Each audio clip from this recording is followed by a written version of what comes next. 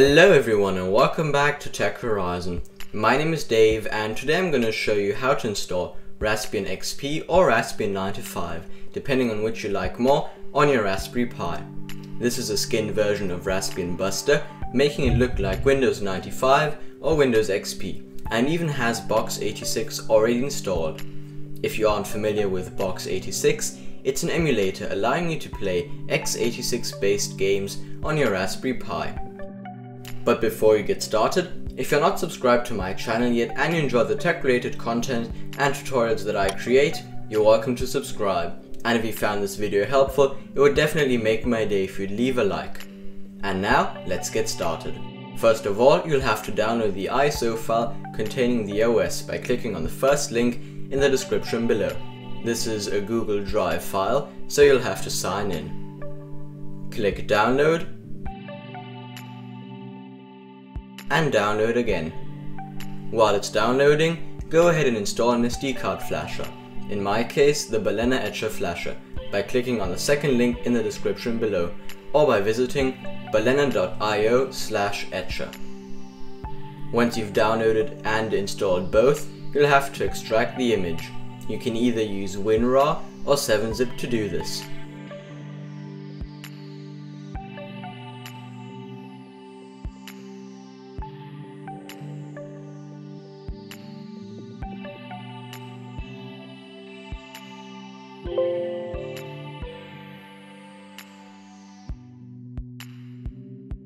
Now that you've done that, just open up the flasher and select the ISO file as well as the micro SD card that you'll be flashing it onto. Personally, I'm using a 32GB one. And click flash. This can take quite a while since it's a self-expanding 8GB file. Note that you'll need some sort of active cooling for your Raspberry Pi, since Raspbian XP and Raspbian 95 are already overclocked to 2 GHz. As soon as it's done flashing, remove the micro SD card from your PC and plug it into your Pi. Just give it some time to expand and boot. As you can see, it'll boot right into the desktop for us. However, you might have noticed that there's no password, so I'm quickly going to go ahead and show you how to set up a password. In order to do that, open up the terminal by going to the Start menu and type sudo passwd. Then type in your new password and retype it.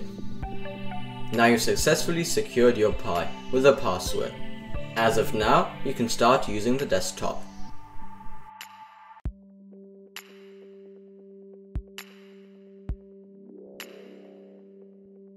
If you want to use Box 86, you'll need to update it first by double-clicking on the little update icon. It'll now start updating for us. Then, you'll need to download a Box 86 based game, like the Cursed Castle for example, but make sure to download the Linux Ubuntu version. Once you've done that, extract the file, double-click it and choose the runner.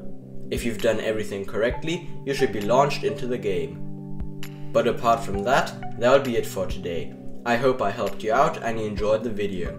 If you found this video helpful, make sure to leave a like. And if you want to see straight to the point, tech related videos and tutorials just like this in the future, you're welcome to subscribe. See you in the next one.